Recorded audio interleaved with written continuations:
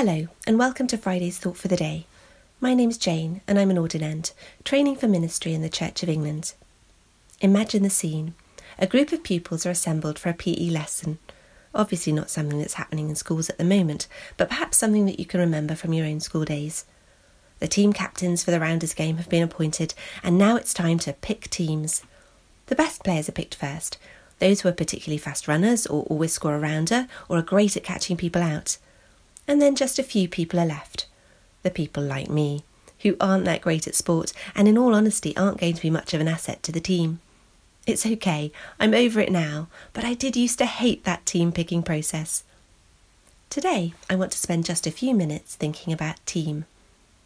When we think about Jesus' ministry on earth and those 3 years when he travelled around teaching and performing all kinds of miracles, I guess we think of his team as being the group of 12 disciples who shared his life. But were they the only team members? Today's Gospel reading from the Church of England lectionary is Luke chapter 10, verses 1 to 16. The beginning of this passage describes how Jesus appointed not 12, but 70 for a particular task. They were to go in pairs to every town and place that Jesus was going to visit. It was their job to prepare the way for him, to whet people's appetites, to give people a glimpse of what, or rather who, was to come.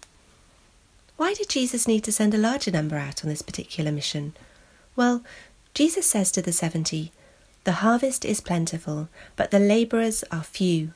Therefore ask the Lord of the harvest to send out labourers into his harvest."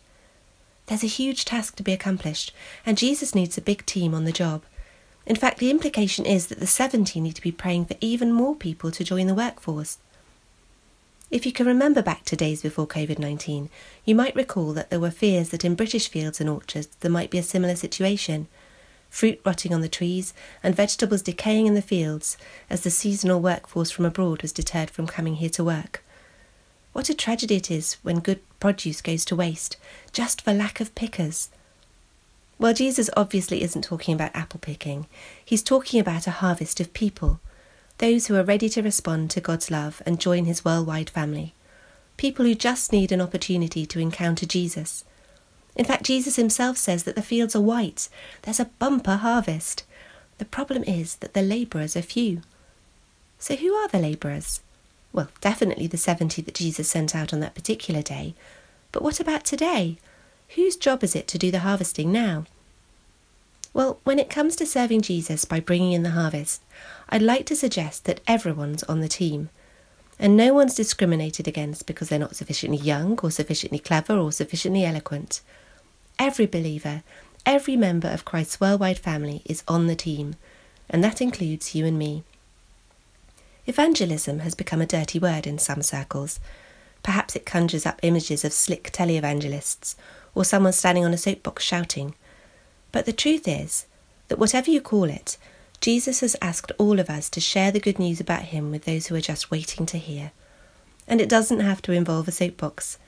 It can be something as simple as telling a friend who's suffering that you remember him in your prayers, or recommending Tracy, our vicar's online services, to someone who might find it easier to watch at home than to step inside a church.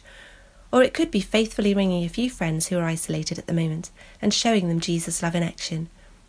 All of these very ordinary scenarios could be significant in someone's journey to faith. And of course, there may also come times when people want to take it a bit further. Perhaps a friend asks us to explain why church is so important to us, or why we bother to pray at all, or how our faith has helped us during these strange times.